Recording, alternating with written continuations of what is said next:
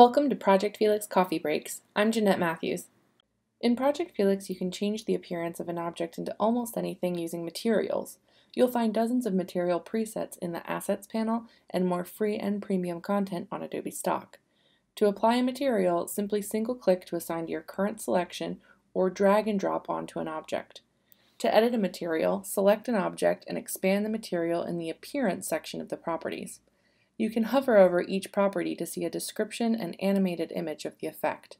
You can make a wide variety of plastics and metals using the surface properties such as color and roughness.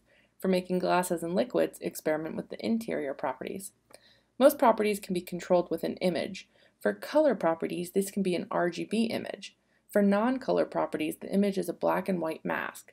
For example, when adding an image for the metallic property, black areas will be non-metallic while white areas will be metallic.